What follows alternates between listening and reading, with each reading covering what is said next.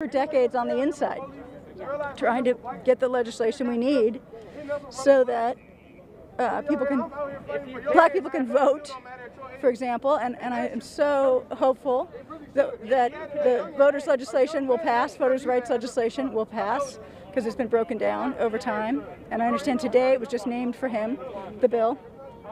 So are you still hopeful? And do you hope that these young protesters can learn something from his life, his legacy? Oh, absolutely. I think we can all learn from him. Yeah. I mean, everyone's out here. Most people are out here because they have something to say, something important to say about John Lewis. Hopefully most in favor of him and what he stood for.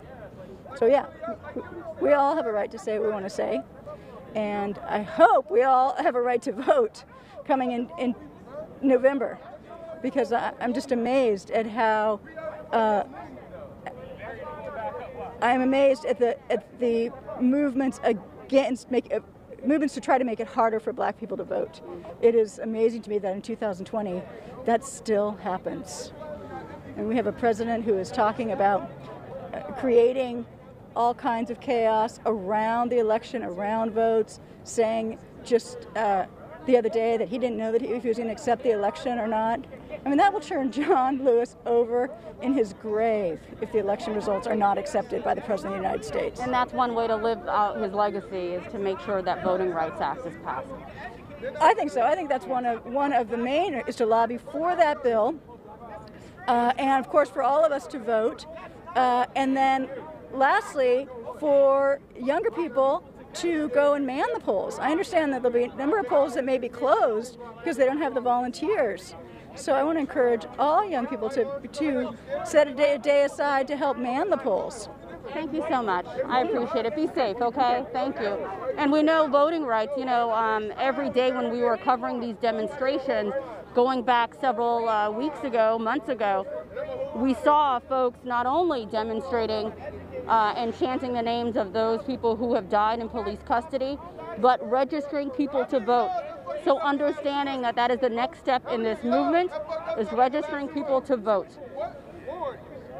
We know that Congressman John Lewis made several stops around the city, the MLK Memorial, the Lincoln Memorial, here at Black Lives Matter Plaza, before he lies in state on the steps of the Capitol.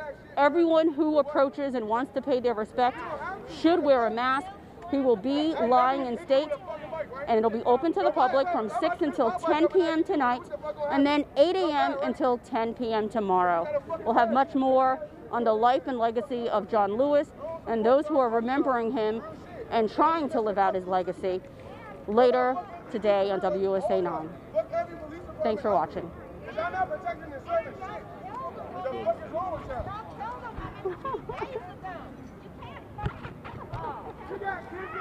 Oh, Lord.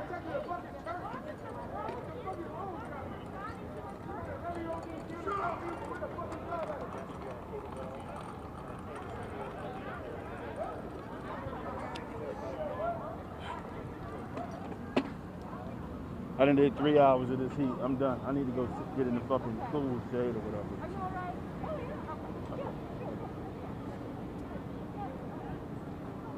Cool daddy.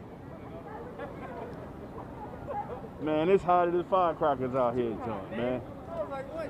Yeah, I'm about to go get me some hair, dog. That's enough of this heat. Yeah, that's enough, man. Shit, I've been out here since 10. That's enough. It's 1. Yeah. I ain't had no umbrella.